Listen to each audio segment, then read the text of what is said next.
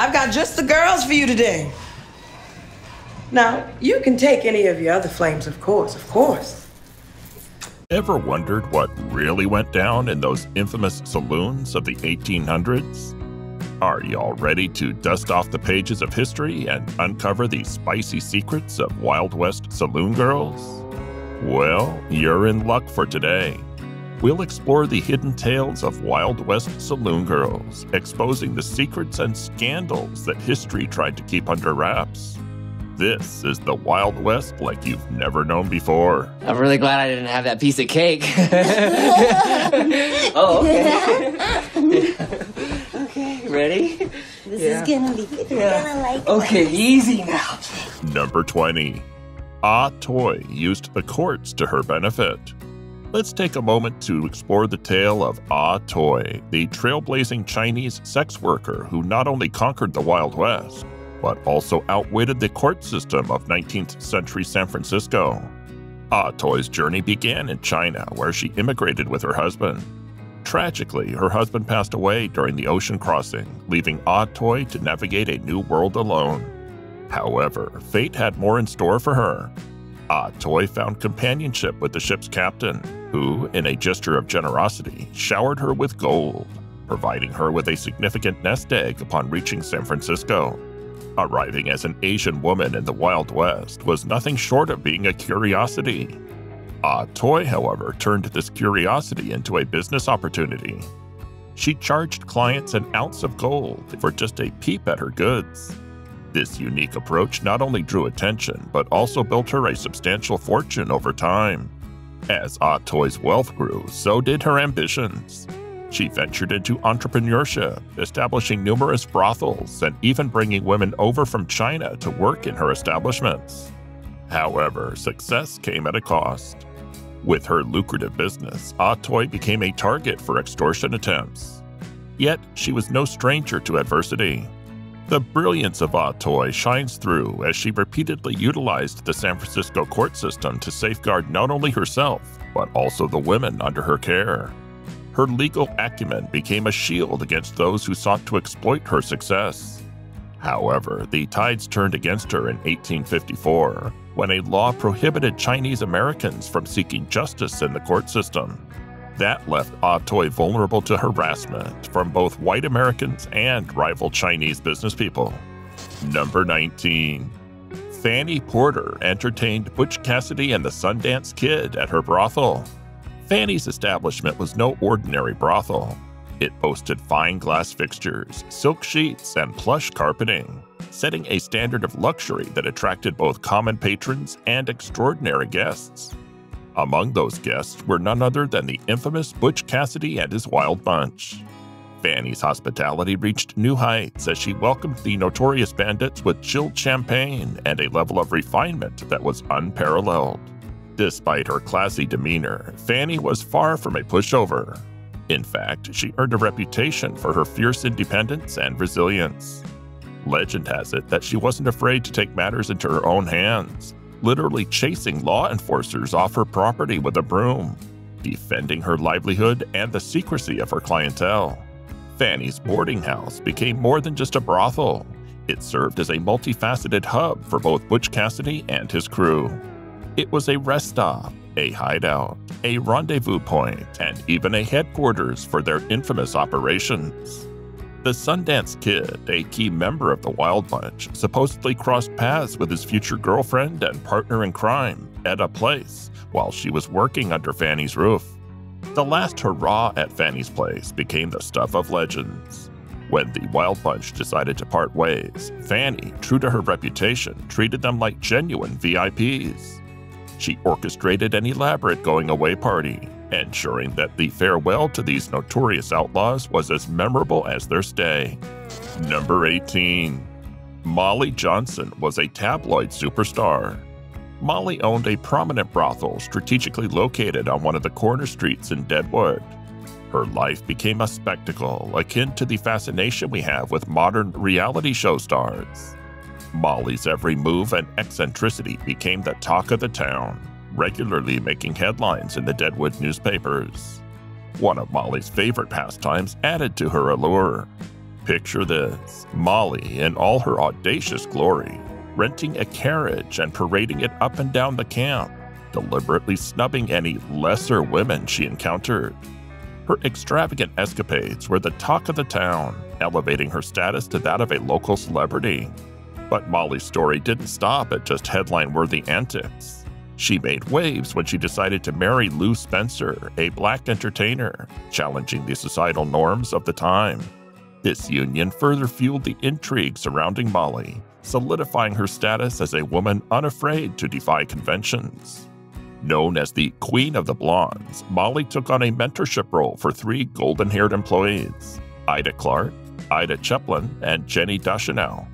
Under Molly's guidance, these women thrived in their profession, adding another layer to Molly's complex and captivating persona. One particular event, immortalized in the papers, showcased Molly's adventurous spirit.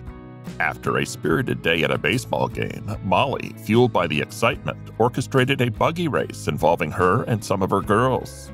While none of the women were harmed, the buggies reportedly met a dramatic end, reduced to splinters in the exhilarating race. Number 17. Pearl de Verre charged her clients $250 a night.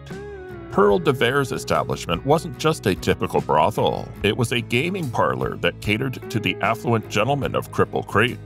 In stark contrast to the norm, de Verre's girls enjoyed a level of prosperity uncommon in their profession. Regular medical exams, fine clothing, and generous paychecks were part of the perks of working under de Verre's roof. Much like Molly Johnson, de Verre was a woman who embraced the spotlight. She wasn't content with staying behind closed doors. Instead, she paraded around town in her carriage, each time adorned in a new, luxurious outfit.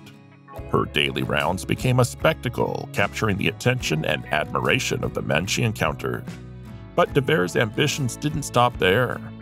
She envisioned and brought to life the Old Homestead, an extravagant parlor that redefined decadence in the Wild West. Complete with fine furnishings, a crystal electric chandelier, and a telephone, luxuries considered rare during that period, the Old Homestead was a testament to de Verre's determination to cater exclusively to the elite. What set the Old Homestead apart was not just its lavish decor, but also its exclusivity. De Verre charged a staggering $250 a night for the pleasure of experiencing the epitome of Wild West luxury. In today's terms, that would be around $6,500, an extravagant price tag that only the wealthiest clientele could afford. Number 16. Julia Boulette was the original sex worker with a heart of gold. Arriving in Virginia City in 1859, Julia Boulette quickly became the sought-after companion of many miners in town. Choosing to embrace a self-employed path as a sex worker, Julia was more than just a figure of desire. She was renowned for her wit, beauty, and most notably, her heart of gold. Julia's philanthropic contributions to the townspeople were so significant that she was bestowed the honorary title of firefighter, an unusual recognition for a woman of her profession. Her charitable endeavors endeared her to the community, portraying a side of her that transcended the societal perceptions of sex workers in the Old West. Tragically, Julia's story takes a dark turn in 1867. Found brutally slain in her bed, the victim of a heinous crime committed by a French drifter, her untimely demise shocked the community. Number 15. Dora Dufran became a madam at 15. Dora Dufran's journey into the world of the Old West's underbelly began as a dance hall girl. However, her ambition knew no bounds, and by the age of 15, she had already ascended to the title of madam. Establishing herself as a formidable figure, Dufran went on to own several brothels in Deadwood, with the most renowned being Diddlin' Dora's. The allure of Dora's establishment lay in its promise of the 3 Ds: dining, drinking, and dancing. A place that boldly declared itself as somewhere you could even bring your mother. Dora Dufran's approach to the profession was both audacious and revolutionary, challenging societal norms of the time. Beyond the walls of Diddlin' Dora's, Dufran forged connections that would transcend the boundaries of business. A notable friendship bloomed between her and the legendary Calamity Jane. Their camaraderie endured the passage of time, with the two women remaining friends well into their 40s. Their paths reconverged later in life when Calamity Jane, grappling with the effects of alcoholism, sought refuge in Dora's establishment. In an unexpected turn of roles, Jane found employment as a cook and laundrywoman under Dufran's care. However, the reunion was short-lived as Calamity Jane passed away not long after, marking the end of an era.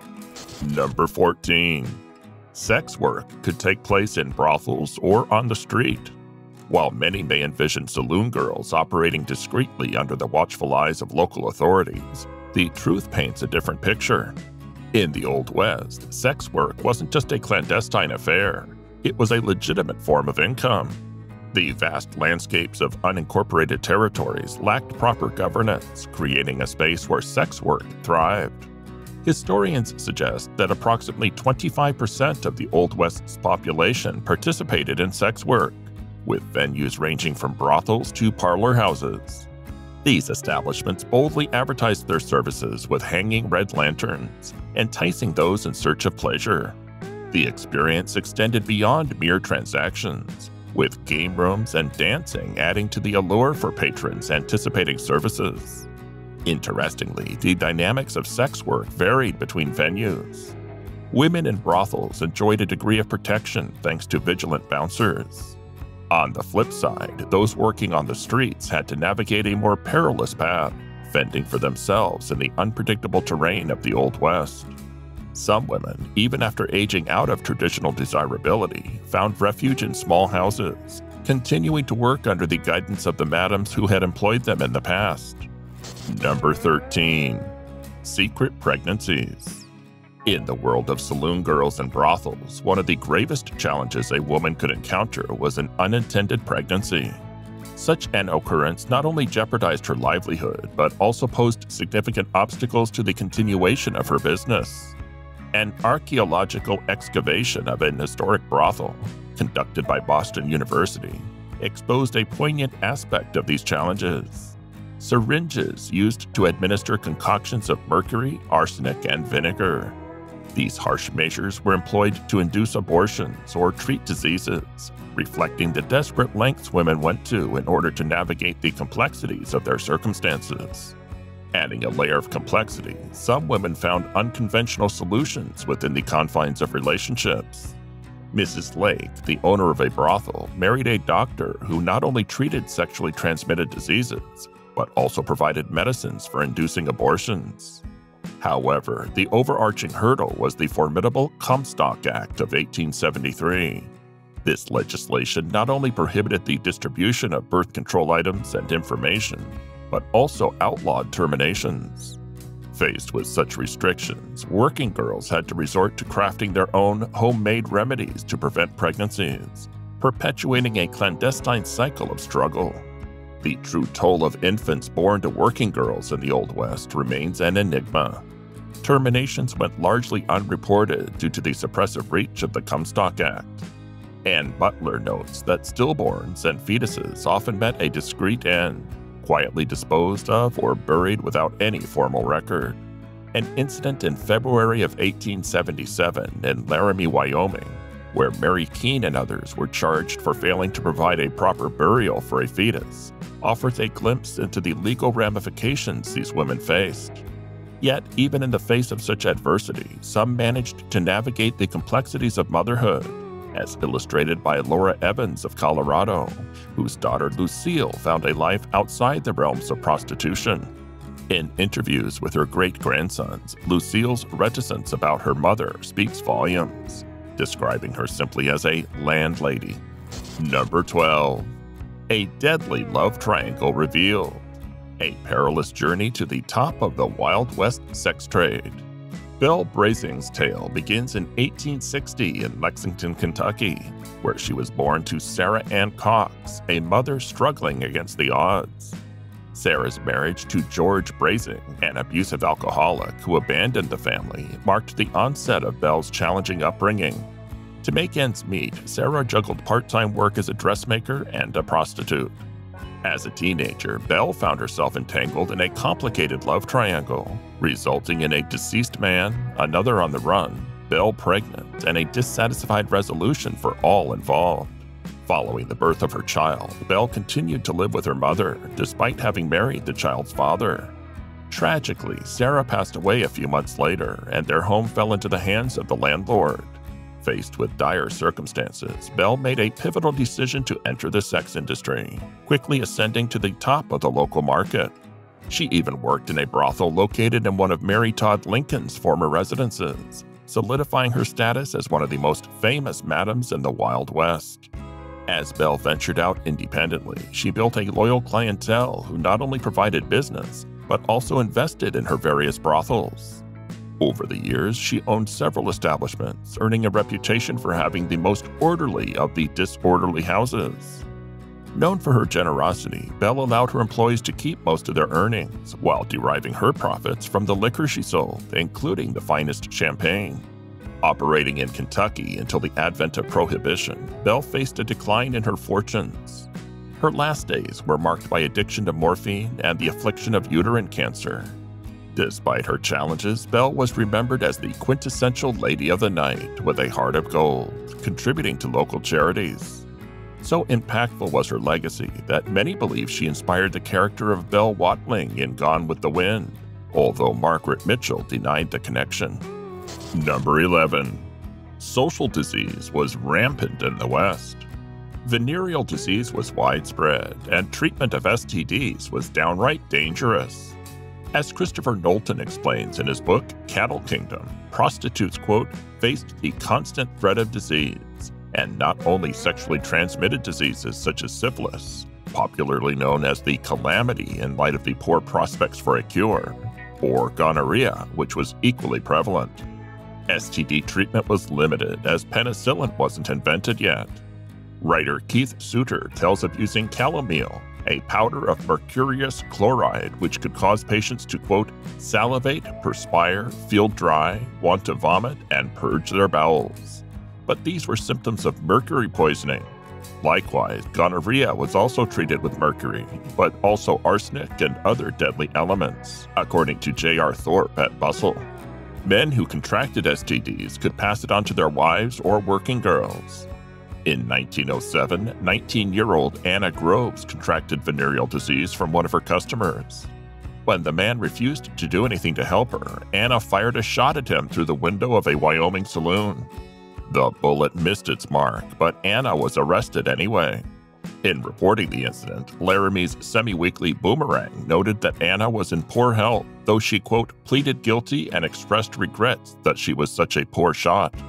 Anna was sentenced to 2 years in the state penitentiary, but pardoned after 5 months, when it became painfully apparent that she was fatally ill. Number 10. Rancid odors. A picture may say 1,000 words, but it cannot convey the acrid odors of the Old West. Back then, personal hygiene habits were definitely not what they are today. For one thing, bathing, brushing your teeth, washing your hair, and other healthy habits took place far less often. As writer Meg Mims points out on her blog, Cowboy Kisses, shampoo wasn't even invented until the late 1800s.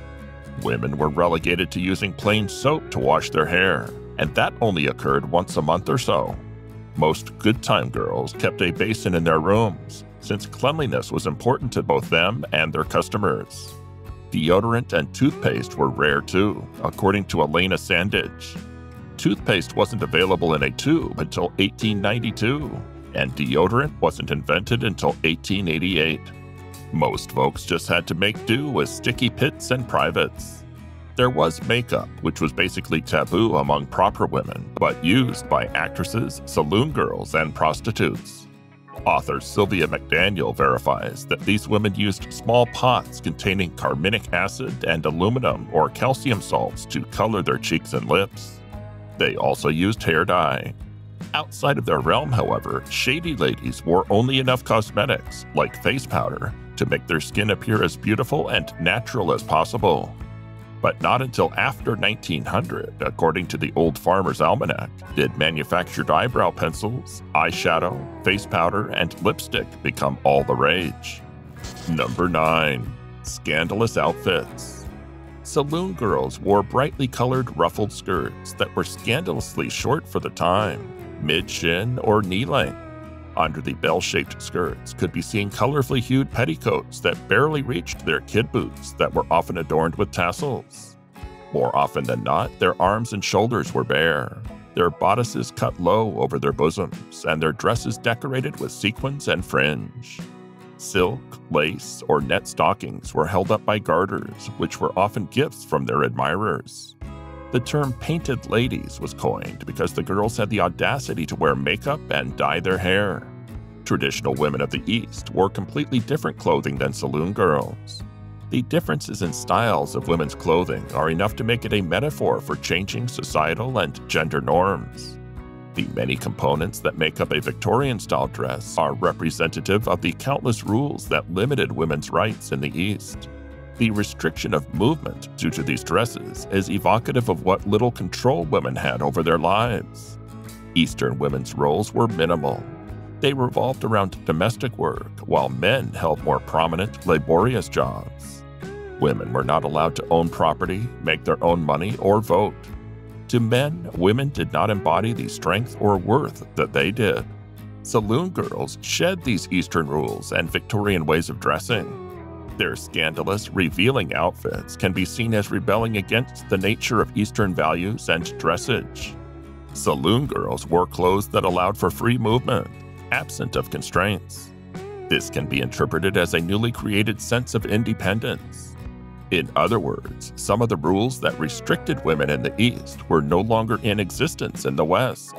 Women were thought of as exhibiting more than just domestic qualities in Western society. Saloon girls were now making their own money independently of men, owning land in their own name, and dressing in more expressive clothing. In short, women of the East dressed in a way that symbolized their repressed freedom.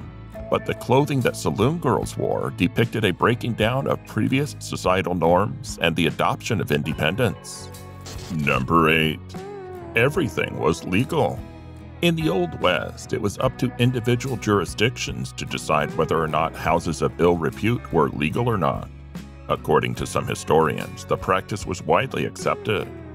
Madams simply needed licenses to run their enterprises. The money from the licensing ensured the city profited. Some historians have noted that bordellos were compelled to pay fines to local governments in order to stay in business. These fines were usually about $8 per month. Many authority figures seemingly chose to overlook these establishments because they supported the local economy.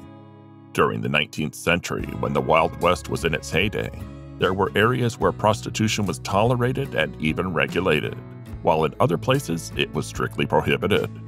In some frontier towns, particularly those that sprung up around mining camps and railroad construction sites, there was often a lack of law enforcement and a more permissible attitude towards various activities, including prostitution.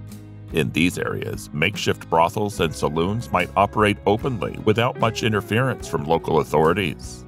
Number 7. A familial duty. There are probably not a lot of differences between some of the reasons why women entered the prostitution business during the Wild West and why they do so today. However, with limited opportunities in the 19th century, many had little choice when they were abandoned by their husbands or stranded in Old West towns when their spouse was killed. Some simply had no other means of providing support. Others were the daughters of prostitutes already tainted in the business. The saddest reason was that women were seduced by a cad, lost their virginity, or were raped. At the time, these women were seen as lost and there was no hope for them, virtually forcing them into prostitution. Though the proper ladies ignored the existence of brothels, realistically they admitted their necessity to distract the attention of men from pursuing their daughters and relieving them of their obligation. At the time, Victorian prudence had long taught decent women that the sexual act was solely to bear children. She was taught that she shouldn't respond in any way and that her man should be indulged from time to time, but best to be avoided whenever possible. The men of the West were often intimidated by the decent women who laid down the moral law and found themselves much more comfortable with the painted ladies who allowed them to be who they were. Virtually every Old West town had at least a couple of shady ladies who were the source of much gossip. Sometimes she would hide behind the chore of taking in the laundry as a seamstress or running a boarding house.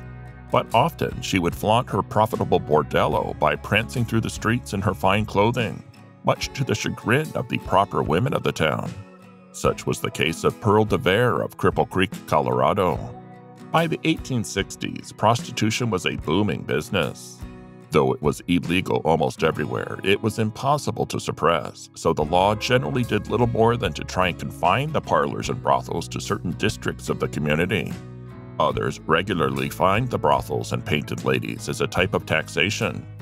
But otherwise, the businesses thrived with little intervention from the law.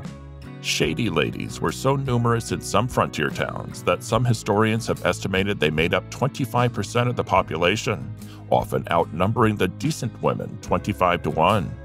As the Old West towns grew, they often had several bordellos staffed by 4 or 5 women. Usually, painted ladies were between the ages of 14 and 30, with an average age of 23. Number 6. America's oldest profession was in full swing. The Old West undeniably featured sex workers as an integral part of any town or city. It's intriguing, however, that there were so many different options available across the region that offered something for everyone. While some places adhered to the stereotypical portrayal of this work, others held it in higher esteem, providing expansive and elaborate spaces for these workers to operate. Sex work in the Old West was also indicative of socioeconomic classes in society during that time. Many of these workers were young, typically under 30, with limited education and often unable to read or write.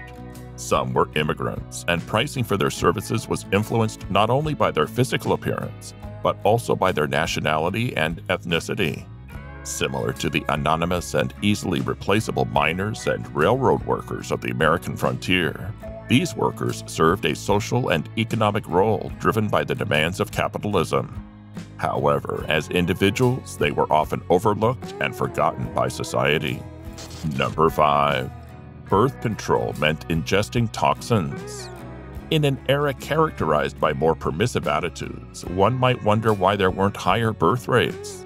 While condoms were indeed available, they were often prohibitively expensive.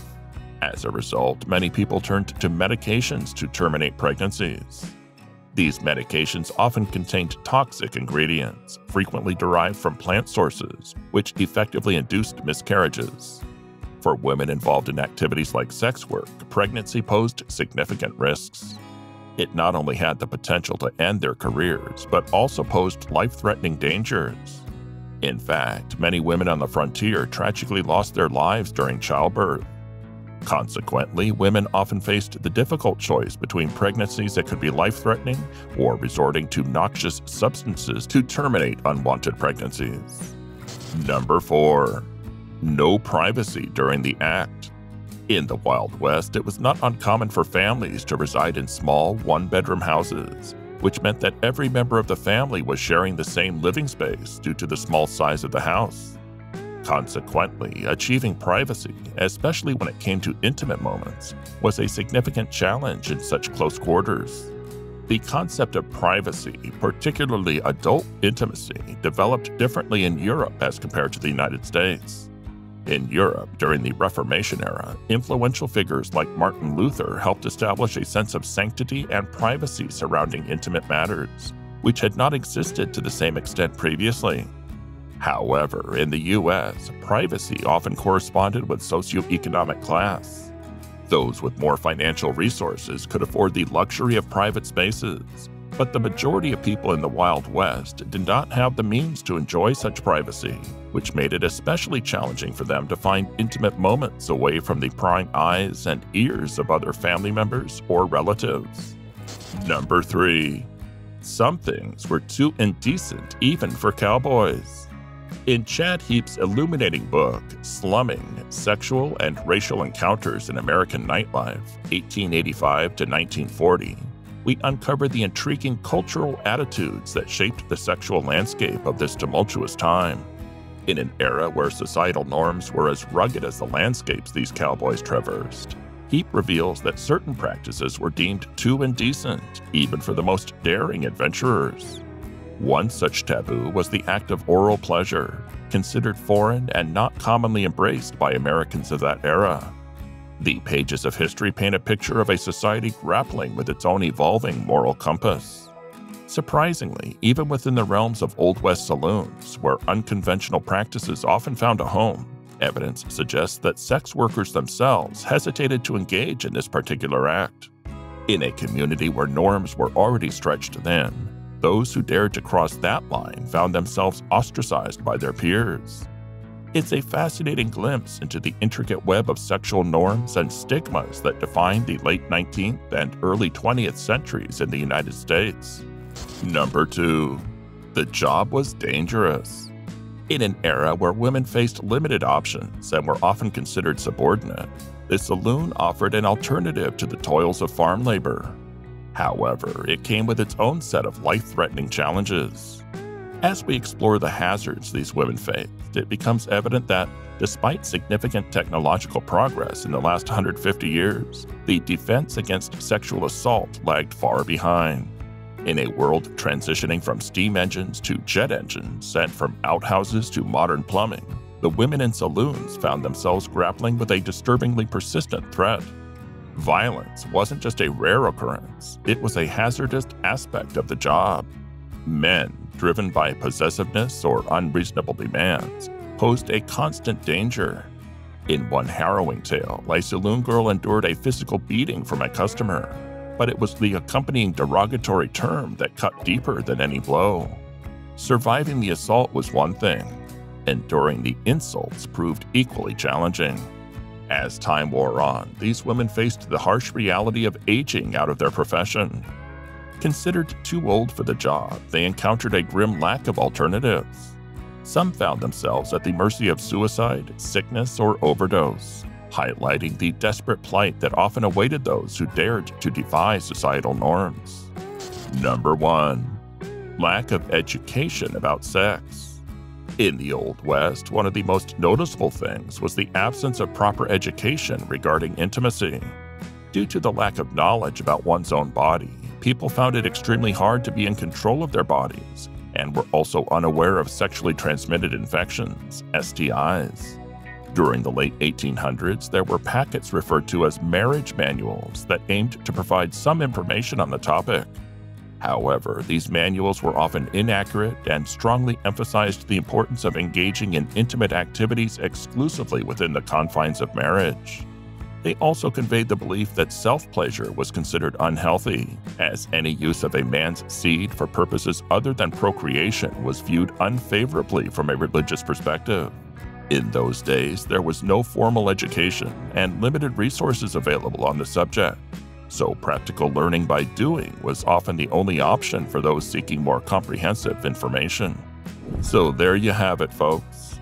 A glimpse into the lives of Wild West saloon girls, each with a story as unique as the era itself.